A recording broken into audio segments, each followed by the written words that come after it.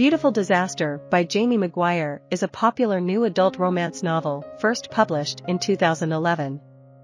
The book later became a bestseller and was adapted into a feature film released in 2023. This novel is part of McGuire's Beautiful Disaster series, which includes several other New York Times bestsellers. The story follows Abby Abernathy, a first-year student at Eastern University, who becomes involved with an underground fight club.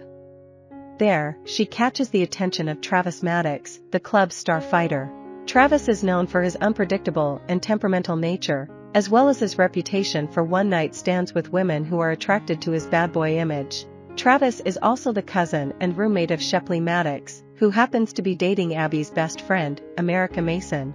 Abby is initially determined not to become another conquest for Travis, but still spends time with him on a platonic basis. When Abby and America have to stay at Shepley and Travis's apartment due to a dorm issue, Abby ends up sharing a bed with Travis.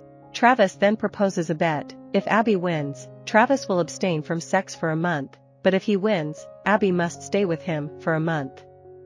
Travis wins the bet, and Abby continues to sleep in his bed.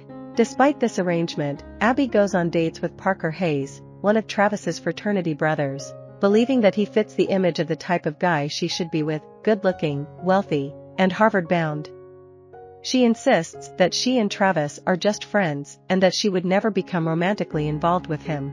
Abby left her hometown in Kansas to escape her father's drinking and gambling problems, but still finds herself drawn to Travis.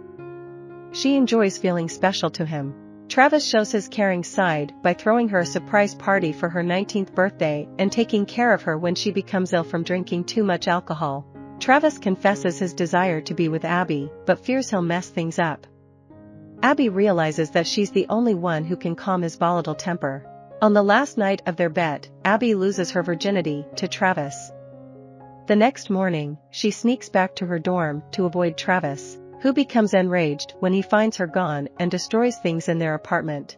Abby attempts to resume dating Parker, but when Travis confesses his love for her, she returns his feelings, and they start a relationship. Abby takes pride in being the woman who made Travis Maddox fall in love with her and enjoys the attention from other students. However, Travis becomes increasingly jealous and possessive. He resorts to violence, even beating up other students who make comments about their relationship or flirt with Abby. After a Halloween party incident, Abby tells Travis she can't be with him until he controls his temper. They reconcile the next morning after Travis apologizes.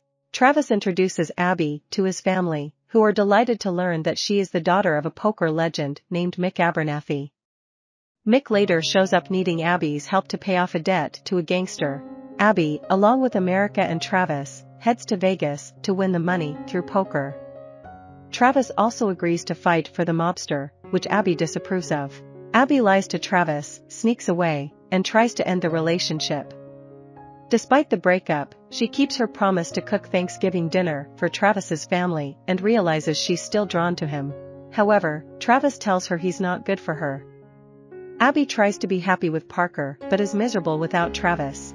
At a Valentine's Day party, she refuses to dance with a drunk Travis, but he carries her out of the party and asserts his commitment to her. Abby decides she belongs with Travis.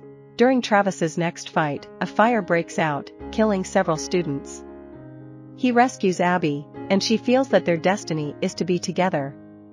Abby proposes they get married in Vegas, and they do. She even gets a tattoo with the words Mrs. Maddox, solidifying their commitment to each other. I hope you enjoyed this video. Leave a like if you did and be sure to subscribe. Thank you.